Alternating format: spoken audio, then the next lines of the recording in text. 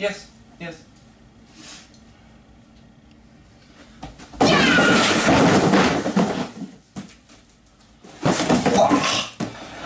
Welcome to Out Past the Rings, Volume 75!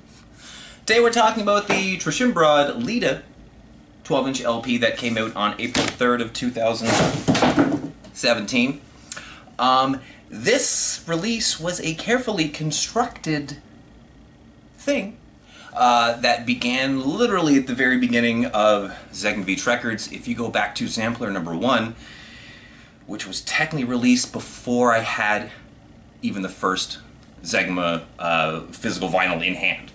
So there was like, who was there? There was Carrion Spring, Via Fondo, Amber, and Casillas, I think, as well as Trachimbrod track from their first LP. Wow, okay. Their more recent one from, I forget when, 2012 or something like that, was a collection of hidden sketches, which I found out about through the Elementary Revolt blog, which was very instrumental for the beginning of ZBR, as I found out quite a few bands through that blog, including Via Fondo and La Parade and Old Soul, to name a couple of them.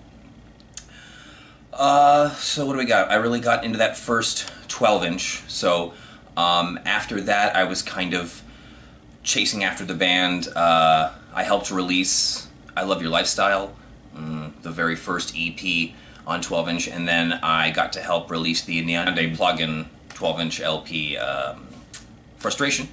So those two things were kind of leading up to this. I got to help release the Sore Eyelids EP, which wasn't really tied to this band, but it was, again, it was the Swedish, like, semi-twinkle thing going on. I was really trying to get a grasp on that. So finally the day came when I heard some demos from this LP, and myself and Darren from Dog Nights and Through Love, Paul at Through Love. Those were the three labels that were able to be lucky enough to release this 12-inch. So what did we do? I believe we did 300 copies, with 100 being on a half and half, green and clear, and the other 200, or whatever the primary variant is, just on the black. It comes with a nice insert too. I can't read it though, for it is in Swedish. What's next? Let's talk about the tracks, because they're awesome. So, what do we got? Track 1's got a flute in it, so that's pretty cool. Track 3 has literally one of the best guitar progressions that I have ever heard, and it runs through for about a minute and a half, I think. It starts at the 1 minute mark, and I think it goes to like 2 or 2 and a bit, and it's absolutely fantastic. It's such a catchy, poppy, like, how was this not already written kind of thing. Like, it seems like it should be in everyone's head, and when you hear it, it will get in your head, but in a good way. So track 3, absolutely fantastic. Track 5 has kind of a spacey Via Fondo, much faster feel to it. It's the only track that's under 2 minutes.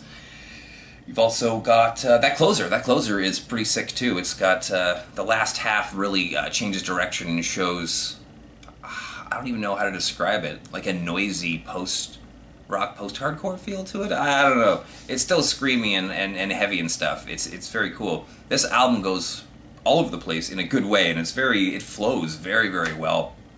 It is truly an underappreciated album, and if you like Via Fondo, Swila Loon, any of the Swedish stuff, you need to check this out. And if you don't know what I'm talking about with the Swedish stuff, you should probably go check out Via Fondo, Swila Loon, Trachimbrod, CanaDave plugin, Suffocate for fuck's sake, Vi som älskar varandra så mycket, Careless. There's so many amazing bands from Sweden, and they were all active around the same time, and some of them are still active. Trachimbrod, I don't believe, are broken up, but I would assume they're on hiatus. I have not heard anything since this came out in 2017. One can hope. There were some hiccups with the release of this album. The first not so big one was the embed code issue or link issue for when one of the premieres came out for one of the songs. There was an apostrophe at some point, and the link just wouldn't work. So we had the song premiere that we were trying to push out there on the internet, and we couldn't because it wasn't actually up anywhere. So that wasn't really a big deal, I guess. And then the other one, which isn't a big deal for me, but I'm sure kind of like eats the band sometimes, is tracks 2 and 3 on this LP are switched. As in, like, technically the song titles for 2 and 3 are not the correct song titles. They should be the other way around, but the jackets had already been printed, the jackets as well as the center labels, and they had tared or tarred as track 2 and Altarsam as 3, but it actually should be the other way around. Right. And on the internet, I put them back as the correct one. Huh. Interesting.